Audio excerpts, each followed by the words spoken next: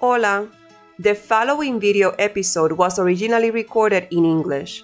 There are subtitles available in both Spanish and English. If you prefer to listen to the audio version of this episode, go to the website theengineeringprofessor.org/podcast or subscribe on your favorite podcast platform. This podcast and website are intended to provide informative and thought-provoking content to our listeners and readers. The opinions and views expressed by the hosts and guests on the show and website are their own and do not necessarily reflect the views of their employers or funding agencies. Hola, everybody. Welcome to the Engineering Professor Speaks Education podcast. I am Cynthia Rivera Jimenez, and in this bilingual scientific communication space, we explore together the art, science, and politics of being an effective engineering educator. Today, we have an incredible guest, Dr. Sarah Wilson, who will be discussing her expertise in engineering education. Dr. Wilson is an assistant professor in the Chemical and Materials Engineering Department at the University of Kentucky. For those of you that don't know her yet, Dr. Wilson has a bachelor's degree from Rowan University and a PhD from the University of Massachusetts, both in chemical engineering.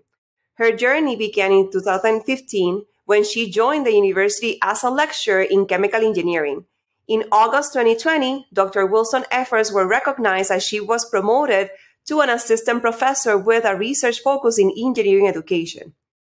In recognition for her dedication, Dr. Wilson received a prestigious NSF REEF grant, which stands for Research Initiation in Engineering Formation, in 2020. Through this research, she expanded her skill sets in social science research and gained expertise in both qualitative and quantitative research methods. So welcome, Sarah, to the Engineering Professor Speaks Education. Thank you for having me. I'm very excited. Yeah, I'm very excited too. Sarah and I have started this NSF REEF journey kind of together since we decided to submit it in 2019 in an AICHE conference to now supporting each other through this journey. So I'm really happy to have a conversation with you that is not just about the everyday things, but it's actually about knowing more about your research. Yes, I'm very excited to be able to talk with you. So one of the things that we do in this podcast is to understand what makes you unique. Okay, everybody has a story, and I told a little bit about who you are, but can you summarize how you became an engineering professor and how you are now doing engineering education research? Yeah, so I think really getting into engineering, I think I followed a similar pathway that a lot of students do of I liked chemistry, I liked math, and I decided to put them together and go into chemical engineering. And I really didn't know what I was signing up for. And I think that's the case for a lot of students when they start their undergraduate career. They don't know what they're signing up for. They just hear chemical engineering and think it sounds fun. And then there they go. So thankfully, I got into a program that I really fell in love with. I went to Rowan University. And one of the really great things about Rowan is it's really widely known across the country for its focus on undergraduate education and high quality undergraduate education. So being someone doing research in engineering education and being someone that really puts a lot of energy into chemical engineering education, I got to see during my undergraduate career some of the best teachers that are recognized at AICHE and all of these different conferences for engineering education. And that was really a wonderful experience for me getting to see that fantastic education. So then I went into my PhD and I got to gain experience in teaching through TA positions and through mentorship in the lab, and really fell in love with the educational side and being able to inspire students and get them excited about the work that I was doing in the lab or the work that we were doing in the classroom. That was what I was really passionate about, was really inspiring other people to get excited and to really think about a problem and really learn problem solving skills. And I think that really is what led me into focusing on undergraduate education when I went into my career. So in 2014, I started applying for positions, and all of those positions were focused entirely on education. So I applied for teaching faculty positions, lecturer positions, adjunct positions, entirely focused on undergraduate education. And that really was that transition for me into an educational position focused on teaching in the classroom. And I started that position back in 2015. In that role, I really got to focus on teaching in the laboratory course. So that was a really fun experience for me, getting to really think about how do we teach engineering students this really diverse set of skills that aren't necessarily what they're learning in their lecture classes, right? How do we teach them how to problem solve? How do we teach them how to communicate and work effectively in teams? There's so much that we have to include in a lab course that are skills that they're really not able to practice in just traditional lecture classes. And that really gave me the opportunity to think about engineering education and the skills that we need to be teaching students and how to approach it almost from a research perspective. How do we start to recognize what skills do students need and what support that students need to be able to be effective as students and effective as engineers as well. And I think that was really, that course allowed me to transition into the educational space and starting research around communication for engineering students and then process safety for engineering students, and then kind of further experiences with students leading to my current research that's really focused around kind of this more holistic mental health of engineering students. And I really like your story. And this is kind of like a common thread in different people that I have interviewed you in this season, is the fact that many of us couldn't find a tenure track role that is dedicated to teaching. And the reason why we decide to go in this non-tenure track pathway is because it's the only option where you can really have the career that you want in teaching or education, right? So I really like that story that you tell, right? That, you were really motivated by your previous university and how that kept, kind of like defining the common pathway. So I'm really excited to hear about your research now. If you could summarize briefly, because we're going to talk a little bit more in detail, what is your research and when exactly did you knew like you weren't gonna pursue this new career pathway? Yeah, so I kind of started research just through my educational experiences, right? In starting to teach in the classroom, recognizing where there are gaps on things that I wanted to do more effectively and how could we approach that from a research perspective, right? And going through to the American Society for Engineering Education conference, you get really inspired about the questions that people are asking in the classroom and the way that they're going about improving their teaching in a research way, as opposed to just doing and seeing what happens, right? So how do we go about this in a more research direction?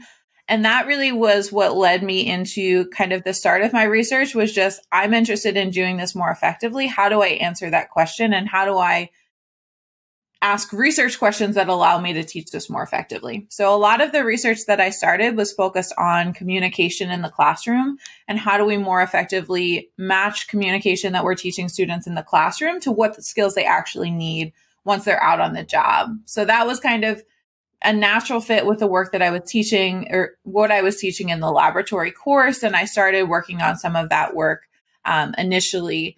And then I got involved with a group of researchers focused on process safety. And that, again, was directly tied to the research that I was doing in the lab. And I think that was a really great experience to start to learn some of those skills for research, but it wasn't necessarily in my number one passion area, right? So really the place that I'm really passionate about doing research right now is in supporting students and supporting student mental health. This journey into research on mental health has really come about based on experiences that I've had through my career, experiences that I've had really with my family, experiences that I've had with students within the classroom. In particular, I had one semester where I had multiple students that were really struggling within my courses, and they were coming to me and kind of revealing these struggles to me. And I really didn't know what to do and didn't know how to respond and didn't know what I should be doing to support them. And within even my department, even within my network of people, I think a lot of people were facing very similar challenges of not knowing how to support the students that were struggling within their classes and not knowing even what resources we should be guiding these students to. So that was really a first hint that there was a problem that was going on within engineering that really we didn't have very good resources on how to address. And then moving forward from that, I went to the American Society for Engineering conference in the summer of 2019. And there was an open mic where we just were having a conversation as chemical engineering faculty and engineer at the conference, a room of probably 100 people. And we were having a conversation around student mental health. And they asked the question, how many of you have had a student that has struggled with mental health in the classroom? And every single faculty member raised their hand, right? Everyone. And that wasn't surprising, but it still was just impactful. But then they asked the question of how many of you have lost a student to suicide? And within that room of 100 faculty, probably 20 faculty had their hands up. So it was a really significant number, and it really was deflating for the entire room because everyone had this same reaction of what do? We don't know what to do to support this. We don't know what to do to make this better. We don't know what to do. And it was really deflating kind of walking out of that room. And that was really the motivating piece for me to really start doing this work. And I kind of left that conference and started working right then on putting together my first NSF REEF proposal that you and I talked about. And I really started working on that right at that point. And that was really the work that helped to inspire me and get me into this more, I would say, rigorous research in engineering education. And it's just been a really big passion area for me. It's something that I've always been really passionate about. And being able to have that as a focus of my research has been something that has felt really empowering for me because it does feel like it's research that can have a really big impact on our students. Yeah, that's a great story. And it's impressive the role that the professional societies may have in us, right? So for those of you that don't know, AICHE stands for American Institute of Chemical Engineers, which is a professional organization that both Sarah and I belong to. And they have a chemical engineering division, education division, where we're very active in there. So before we move to the next question, I really want to hear your opinion on what is the role of participating. If you're a lecturer and you want to start understanding how to do a little bit of more rigorous engineering education research, what is the role of these conferences, particularly in your career? So I would say for me, being able to find the network of people that are doing work in this space. In chemical engineering, I can say specifically, there are amazing faculty that are in teaching faculty roles and tenure track roles that are really focused and passionate about undergraduate education. So if you are someone that is really like trying to drive undergraduate education at your institution, there are people that are doing the work. And one of the things that I learned really quickly through my career is we can't do this alone effectively, right? I think having that network and having that support structure, not only personally for our own mental health and our own like just support, but also to be able to share resources and share the way that we're doing things and learn from each other and learn how to teach more effectively is so important. So whether or not you're interested in getting into educational research, I don't think it matters. The benefits that come out of these conferences and just leaving inspired about what other people are doing allows you to then take some of those ideas and implement them in your own classroom and learn and grow from that and kind of help to contribute back to the community.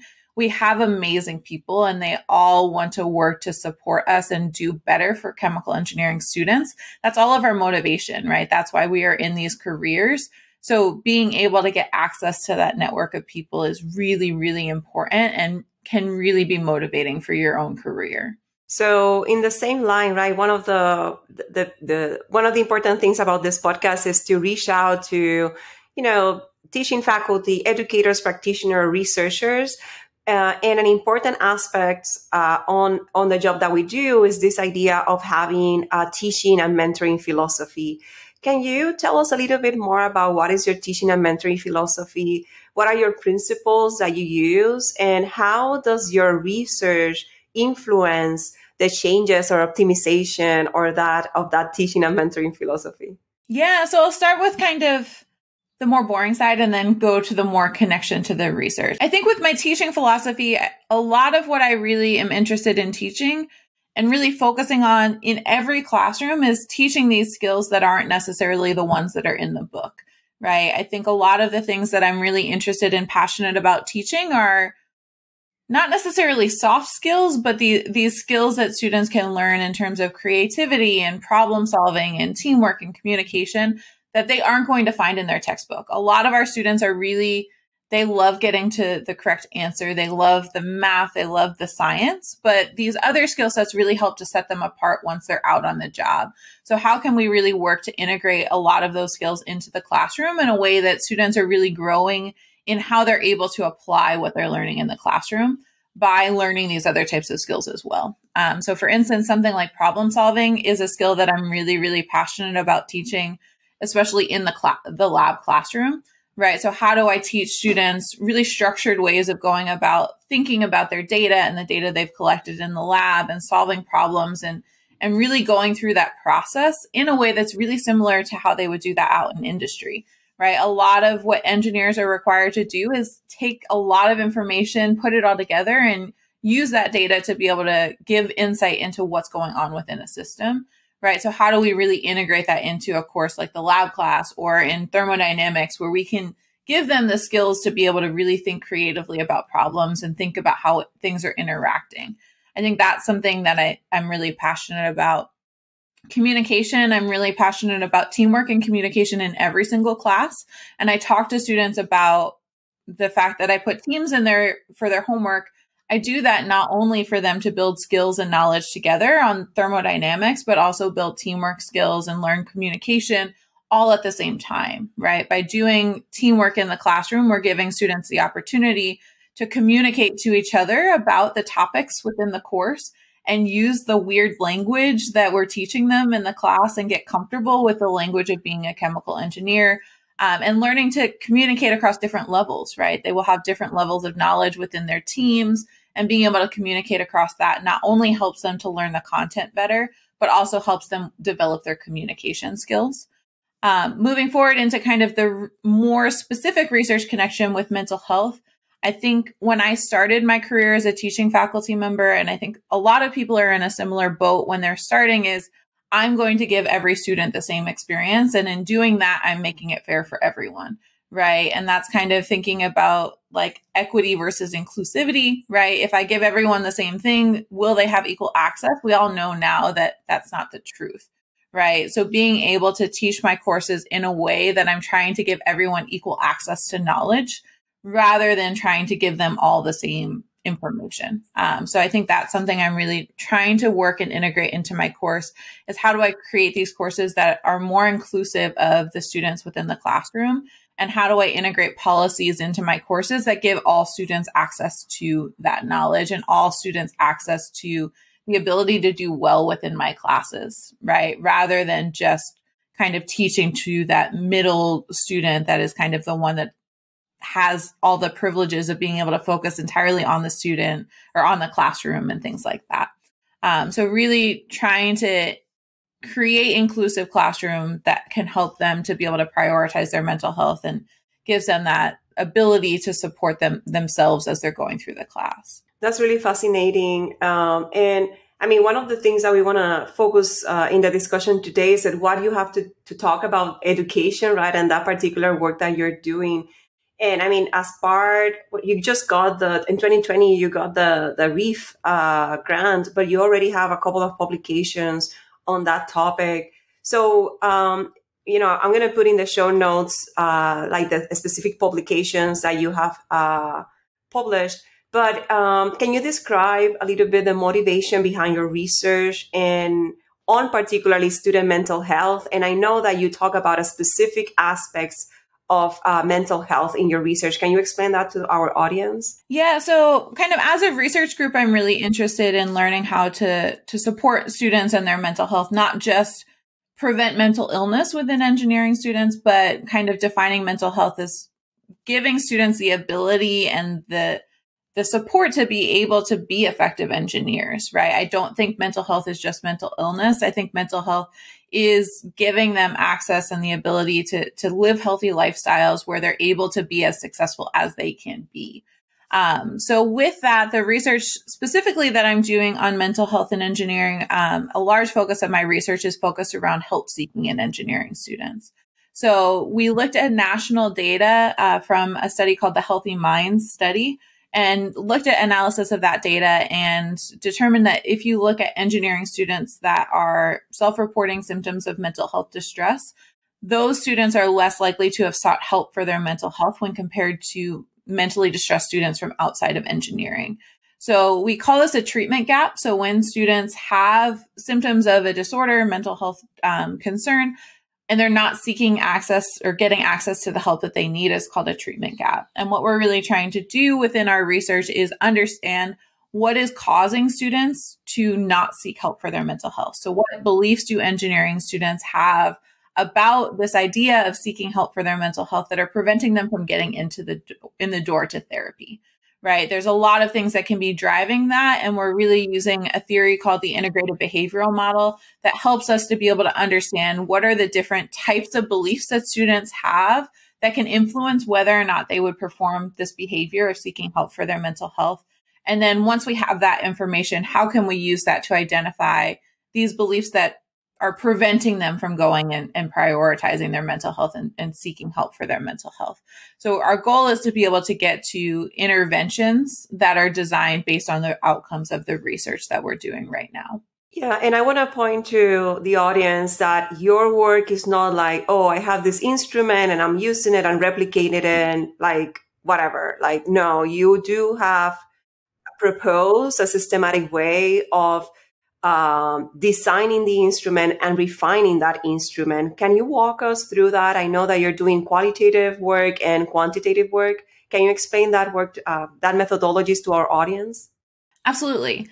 So one of the things that I think when I got started in doing research in engineering as a teaching faculty member, without really having that skill set in educational research methods, I just kind of asked questions and really just tried to implement things and measure the impact, right? And in doing research on mental health, one of the first things that we really focused on within my group is trying to define the problem, right? Rather than me assuming what the problem is based on my own perspective and my own experiences, which will represent, again, my own experiences, how do I go through and define the problem that is there for the community as opposed to just what I've experienced, right? As I went through my education.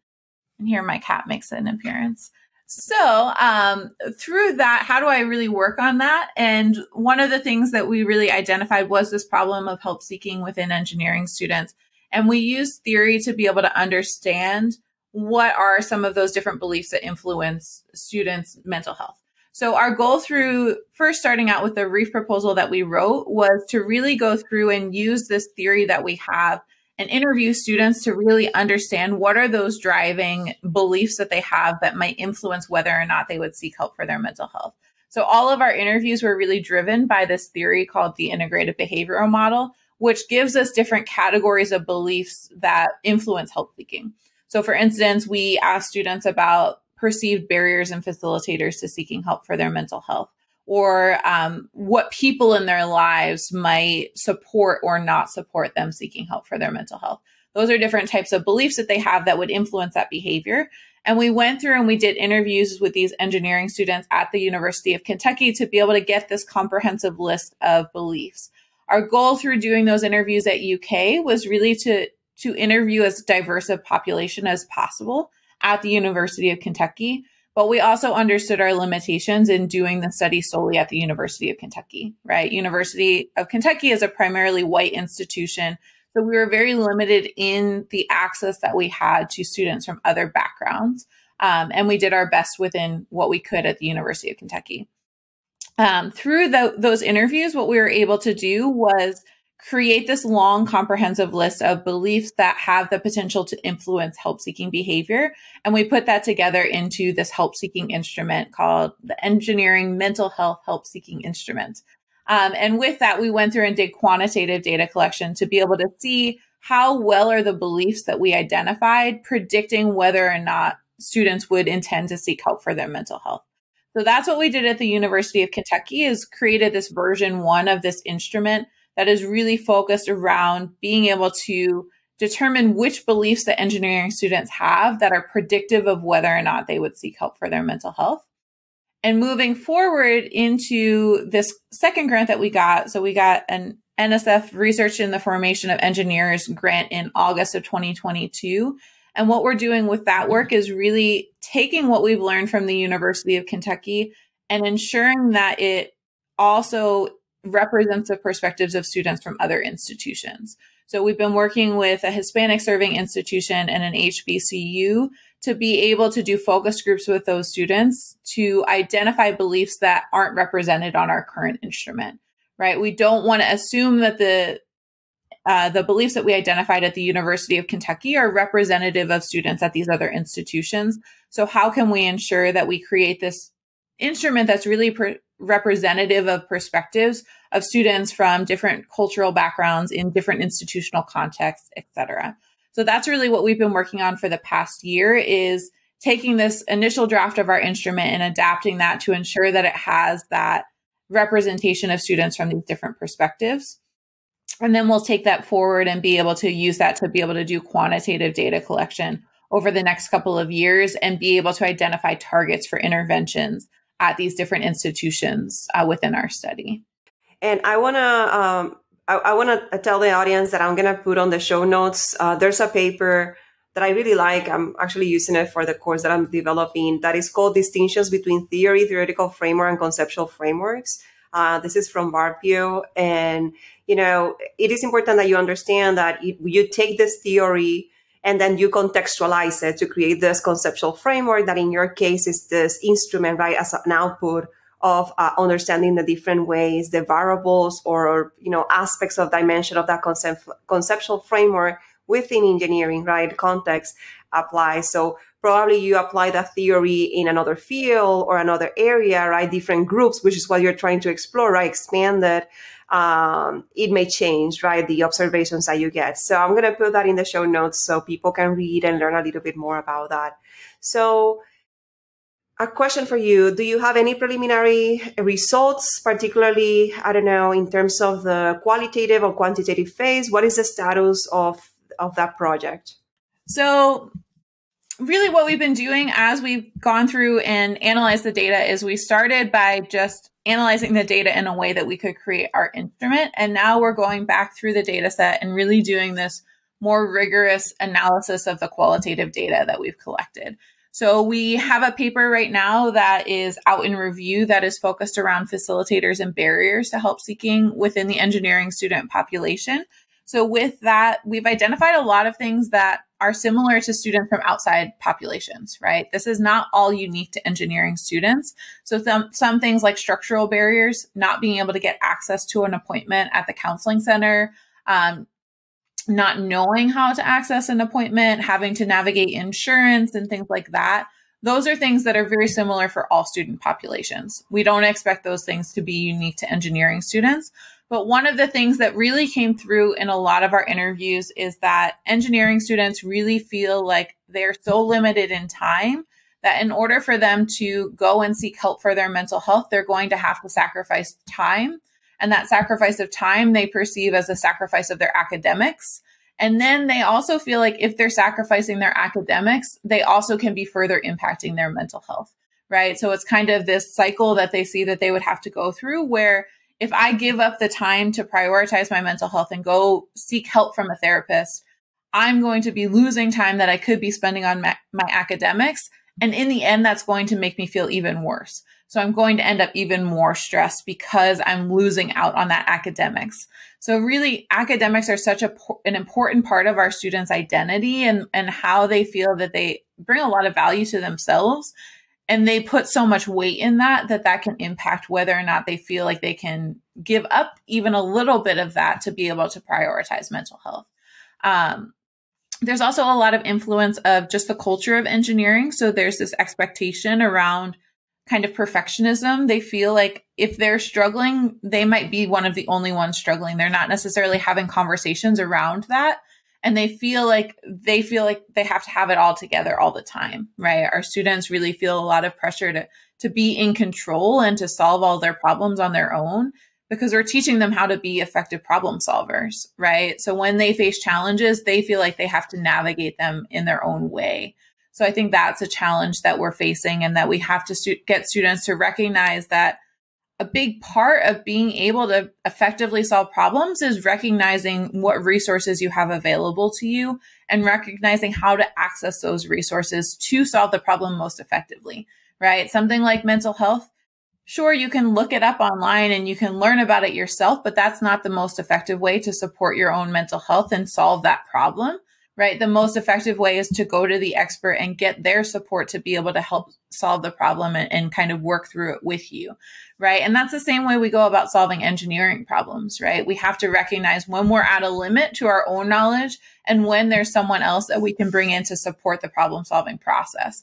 Right. So being able to solve problems is a big part of that, is accessing outside resources and accessing support. So how do we teach students to think about their mental health in that same way? That is really impressive, because I know you from before you started this project, and I'm hearing at you, and I mean, you have grown tremendously, in the way you're communicating all of this. And one of the things that I have found out that many people that have that type of growth, right, is because of the collaborators or mentors. And one of the key aspects of the NSF REEF, and again, I'm going to put information about the REEF because we're both recipients of that amazing grant, is the role of the mentors. Can you talk about how you come up with, going from that previous older Sarah and now you at this point in your career? Yeah, I wouldn't be here without mentorship and support from so many people, right? You included, right? I think that there's so many people, there's a whole village involved in kind of our evolution and our process here. And a big part of that is the NSF REEF grant and the mentorship that I received through that. So I applied for the grant with two mentors. One is Ellen Usher, who was in educational psychology at the University of Kentucky. She's now doing research in education at the Mayo Clinic up in Minnesota. So she was my first mentor, and also Joseph Hammer, who was a counseling psychologist at the University of Kentucky. And through that process of the REEF grant, I got so much support from them on how to go through this process in a rigorous way, right? There's such a new skill set that you have to learn in doing social science research, and it can be really overwhelming. So having someone else to be able to talk through the methods and talk through the process, it's hard, right? Especially as you're trying to learn this on your own.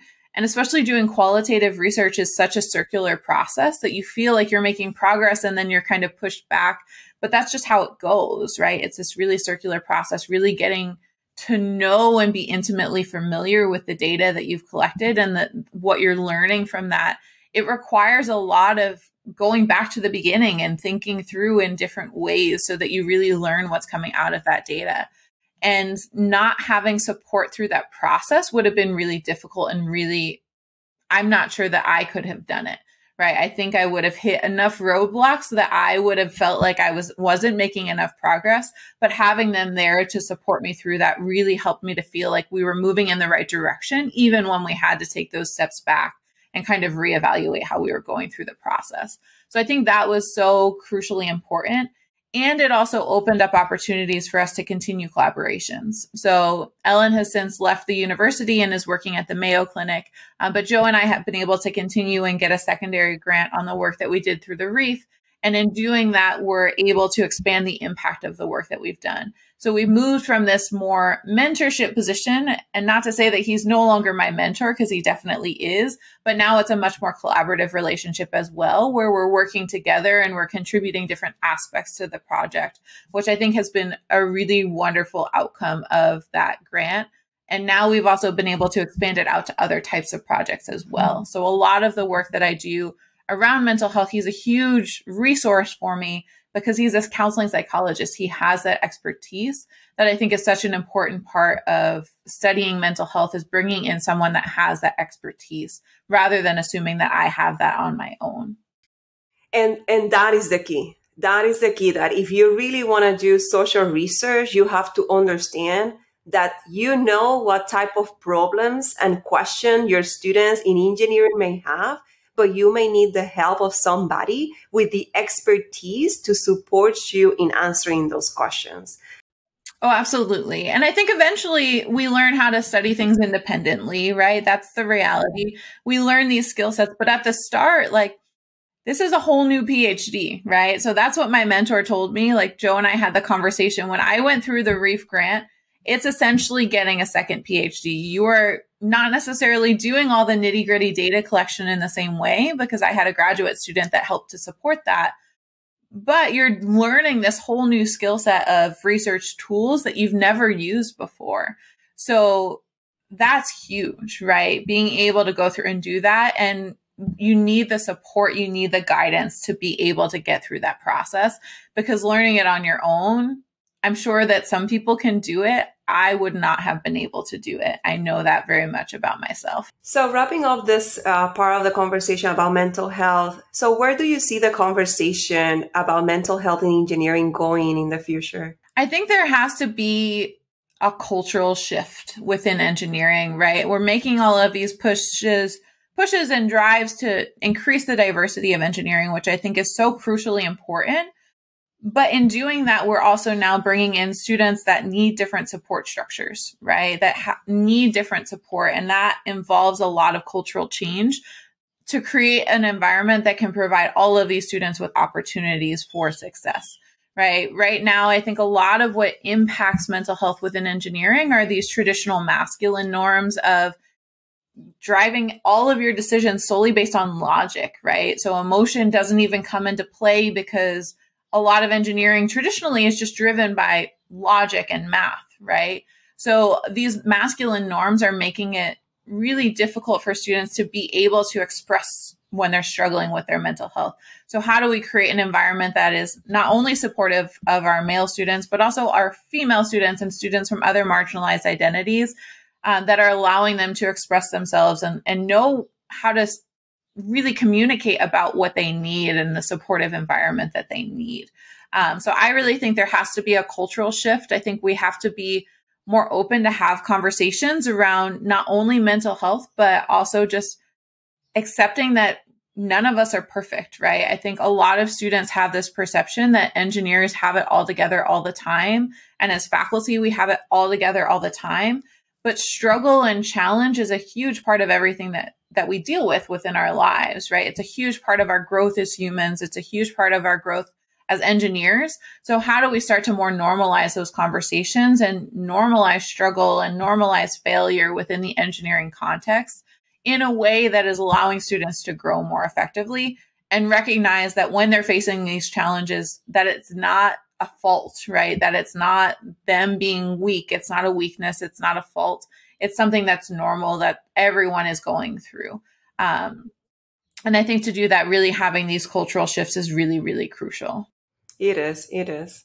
I want to say that, I remember when I started doing education research, I had an identity crisis, like, oh, will I abandon my chemical engineering roots?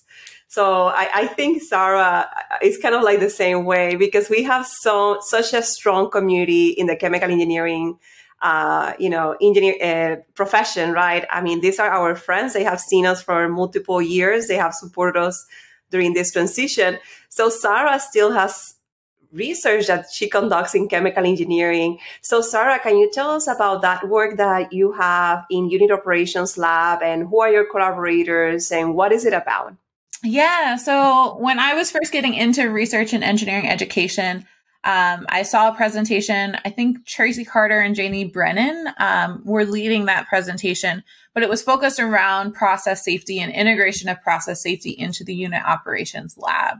Since that time, I got involved in the group, and our group is now Tracy Carter, who is at Northeastern University, Chris Barr, who is at University of Michigan, Janie Brennan, who is at Washington University in St. Louis, Joanne Beckwith, who is at Carnegie Mellon, Samir Azzarin, who's at University of Minnesota, and Amy Carlson, who's at University of Maryland.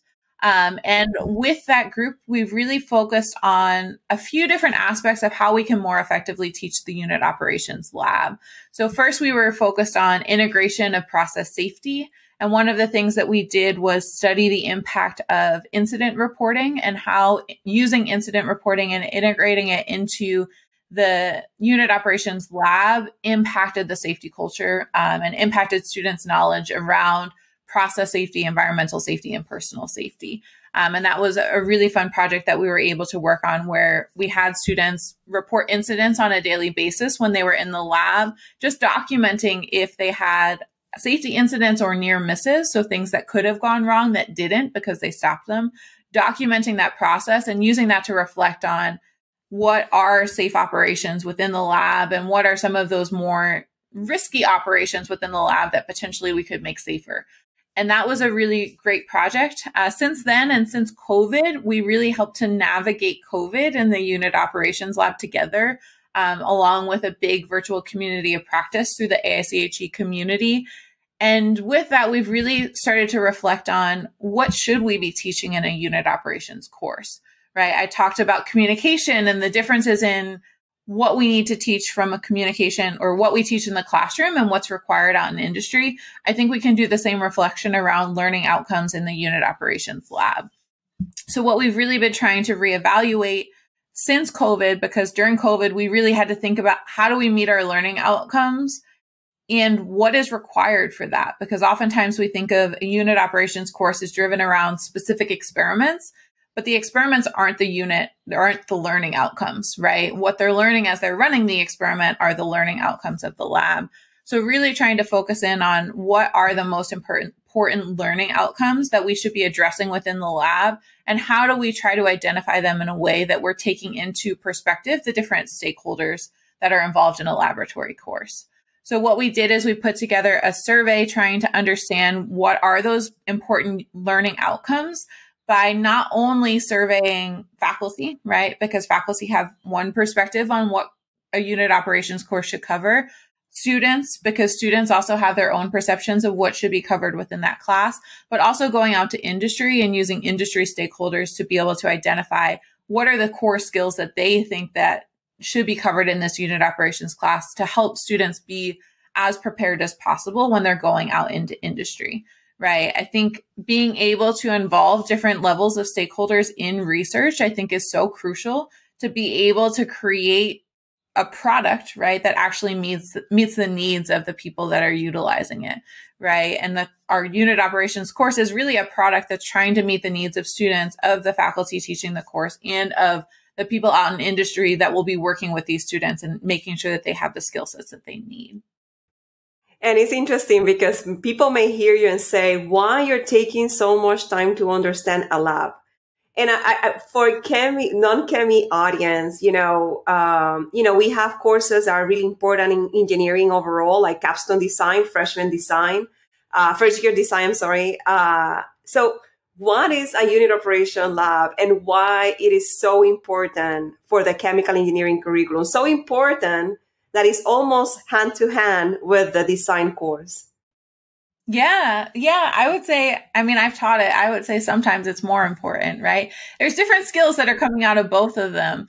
But unit operations lab, the reason we call it unit operations is thinking about chemical engineering. Our goal of kind of where we're aiming to get students is, in theory, to be able to design an entire chemical plant, right? That's what they do in the design course, which is such an important part of their final curriculum.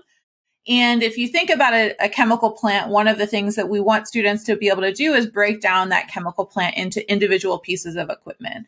And their courses that they're teaching is really teaching them the fundamentals of theory that drive the performance of each of those individual pieces of equipment, right? Even within a reactor, you have mixing. So you have transport going on, you have heat transfer, you have reactions, you have separations that are all happening all at the same time within that process. And the unit operations lab is the first time where they're going from these theory courses and they're connecting that information all together to be able to understand unit operations. And these unit operations are those individual pieces of equipment that they put together to be able to create an entire chemical plant. So this is the first time where they're really starting to see that cross connection across the curriculum and see, okay, if I'm working with a reactor system, how do I apply heat transfer principles to understand if there's barriers to heat transfer within my reactor? So when I'm controlling the reactor at this temperature, it's actually a gradient of temperatures, right? Or separations, how does heat transfer within a distillation column impact how that separation is being performed? Or fluid flow and pressure gradients in the column influence how that separation is being performed. So it's really getting them to think about, okay, we have this big data set. How do we understand, based on the fundamental theory from our classes, what's happening within the system? And they started out by going to the fundamental theory for that piece of equipment. And then they quickly realized that there are outside influences that are also impacting the performance of that system, right? A distillation column has so many other aspects that are influencing how the column behaves. So being able to understand those disconnects between what theory tells them it should be and what the data actually says is such a crucial part of what the reality of chemical engineering really is. Right? Our job as chemical engineers is to look at a system and say, hey, this isn't operating the way it was designed to do it. What's going on here and how do I fix it? How do I address the problem? Right? And that's using all of the skills from our courses across chemical engineering to do that. So with this project, I know you're in the early stages of this project. Do you have any preliminary data that you can share, or maybe future directions? Yeah, so for this upcoming ASEE conference, we are focusing on presenting the data that we gathered from faculty. And what we've really recognized is that we gave this list of 13 typical learning outcomes that are covered in a unit operations course or covered in just an engineering laboratory course. They include things like communication, safety, ethics, data analysis, data collection, being able, like sensory, being able to recognize and hear how equipment is operating. All of these, there are 13 different unit operation or 13 different learning outcomes.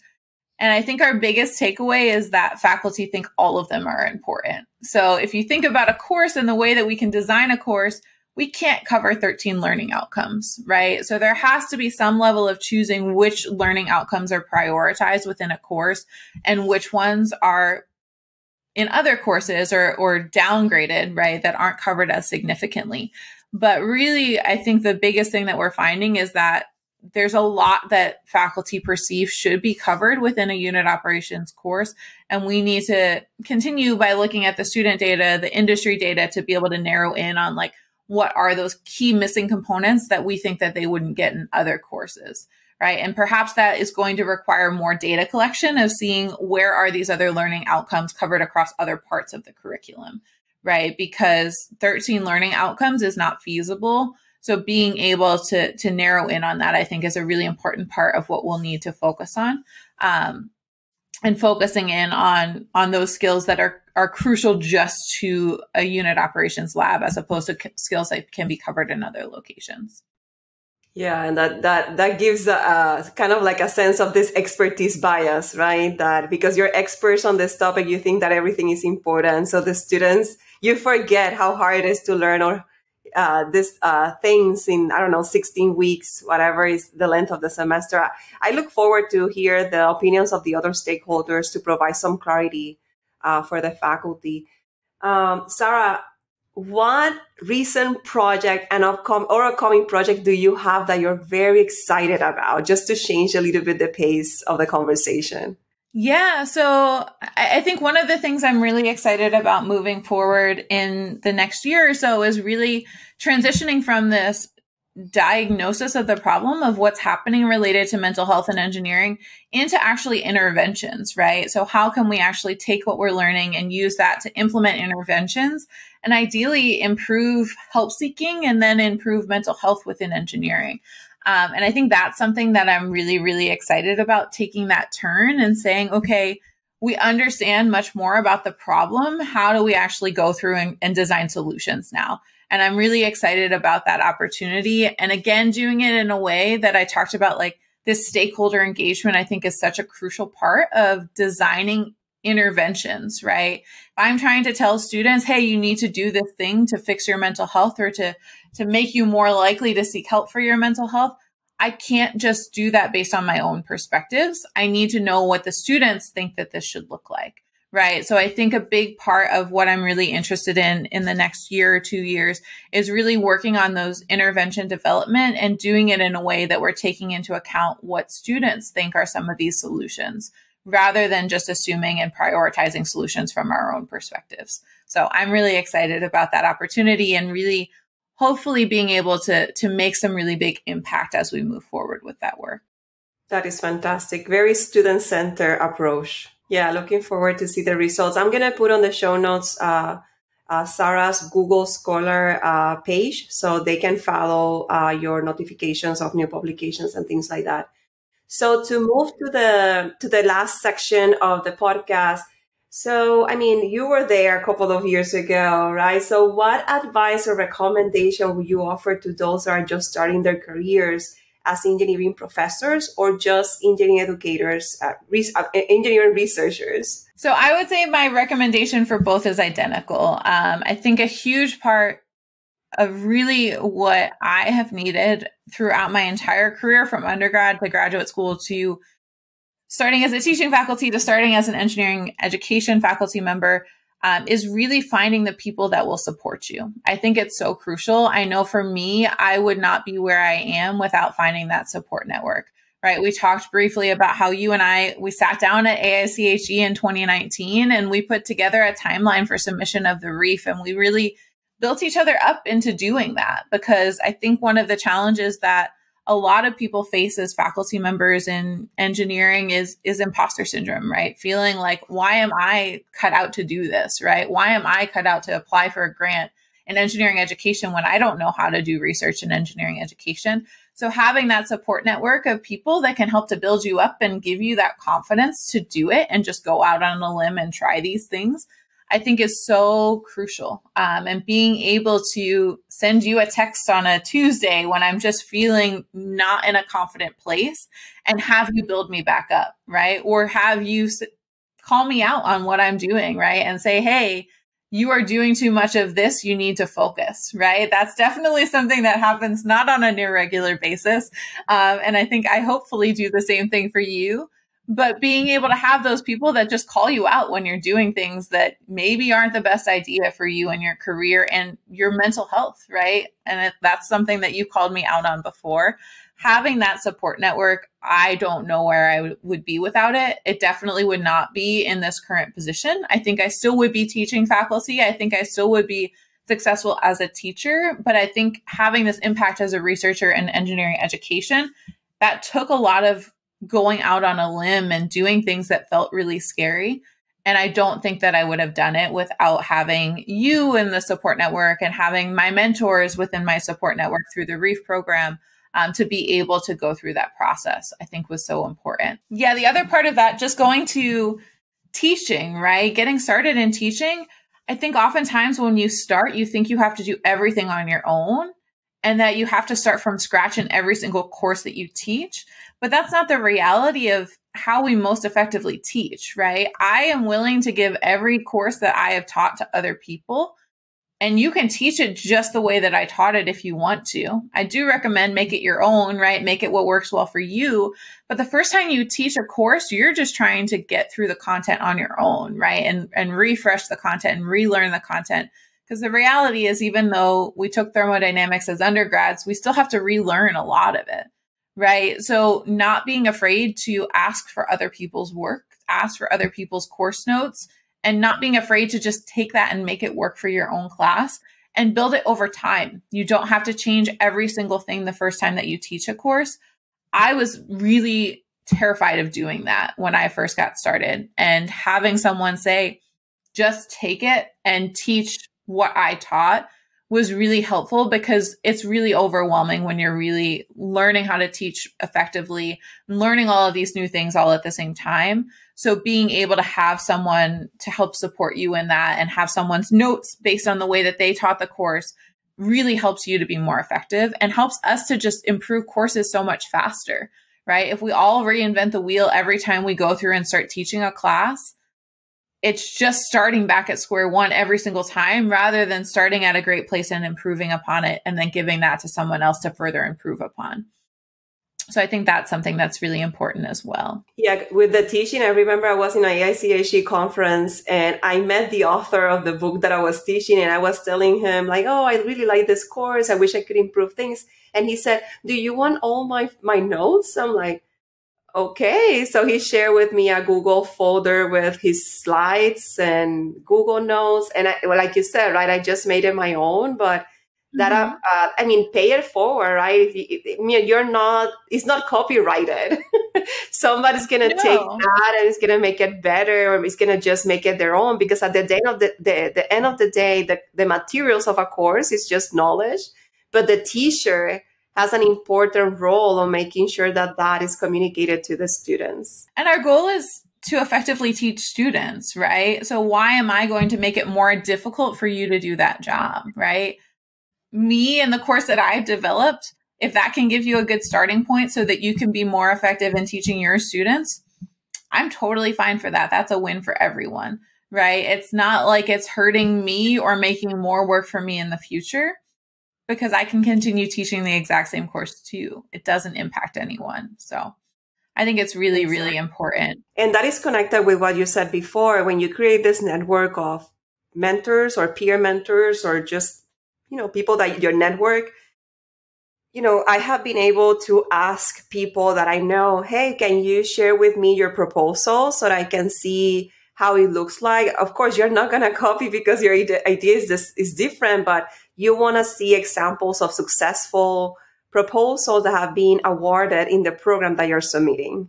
Mm-hmm, exactly. And don't be afraid to ask, right? I think it can be scary and be intimidating to ask those questions. And I think I'm someone that definitely doesn't go out on that limb enough. I can be better at asking and taking advantage of the network that I have a little bit more effectively. But don't be afraid to ask, right? Every time that I have had someone email me and ask for support, I have given it, right?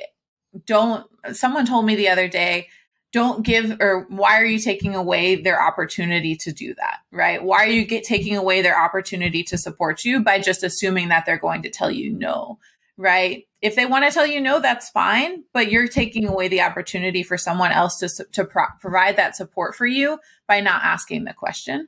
So kind of framing it in that way, I thought was really interesting, because from my perspective, I love to help support other people that are coming into engineering education research, and having those meetings and being able to provide knowledge of what I've learned is really important to me. So why am I going to take that opportunity away from other people by not asking them the question, right? Yeah, that's so true. So to conclude the interview, do you have any tools, software, resources, or strategies that you have found most effective in your career that you can share with us? I think for me, again, like tying it back to other people, finding strong mentorship is a really, really important part, especially if you're transitioning from disciplinary research or teaching faculty position into educational research. Finding that mentorship and finding other people that have learned this through their careers and their education, right? Is really important, because it is a whole new field, right? Breaking into educational research and social science research is a whole new field that we're learning.